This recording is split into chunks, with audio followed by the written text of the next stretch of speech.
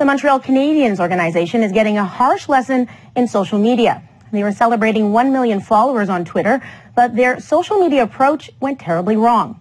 As Kelly Gregg reports, it led to the Habs accidentally sharing hateful messages. The most tame are crude at best.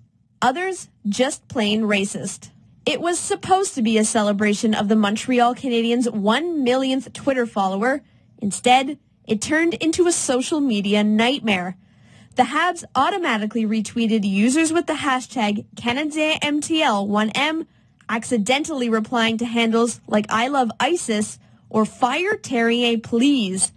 It made the video messages attached to some tweets cringeworthy. Just want to say a big merci beaucoup to all the fans out there that are following the team on Twitter. It means a lot. Your support is always warranted, and I know it helps us out on the ice. Terry Cutler is an ethical hacker. He studies how forums like Twitter can be fooled. What happens is instead of using the foul language in its original form, they'll switch the I's with a 1 or the O's with a 0.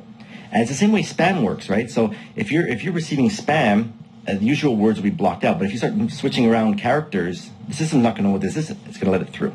This isn't the first time internet trolls duped a professional sports team. The New England Patriots fell victim to the same trick in 2014. The Canadiens apologized and deleted their tweets. By that time, the damage was done, and these messages now live on in the corners of the internet. Usually the only way you can do is delete your tweets, right? But at that point you got so much egg on your face that you're just embarrassed. But what happens is that when people start retweeting your tweets, it's almost impossible to remove off the net. So there's always going to be a trace somewhere. Thanks to the best fans in the league for reaching 1 million followers on Twitter. Merci. For all the off-ice issues, the Montreal Canadiens are having a hard time on the ice as well.